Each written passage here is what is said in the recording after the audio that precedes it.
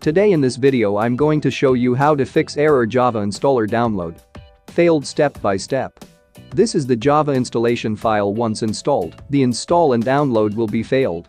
Again and again, this error, seen during the installation process, indicates that an installation did not complete. The root cause of this error is under investigation. To fix this problem, follow me step by step.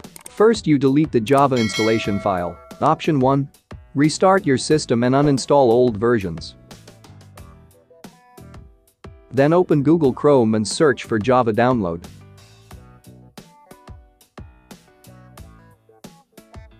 Then click on Download Free Java Software. You will see the Java website will open. After opening the Java website, then click to All Java Download.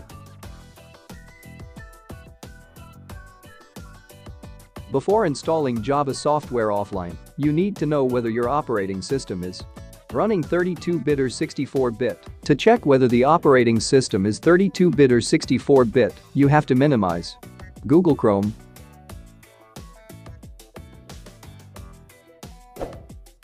Then right-click on the computer icon and go to Properties, and you will see that your Windows is 32-bit or 64-bit. This system is 32-bit. You can check whether your bit is 32-bit or 64-bit.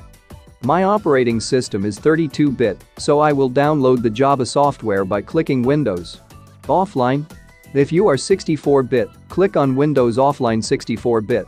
Double-click on the downloaded installation file to start the installation process. The installation process starts. Click the Install button to accept the license terms and to continue with the installation. A few brief dialogues confirm the last steps of the installation process. Click close on the last dialog. This will complete Java installation process. You have successfully installed Java software. If you liked the video, don't forget to like, share and subscribe to my YouTube channel.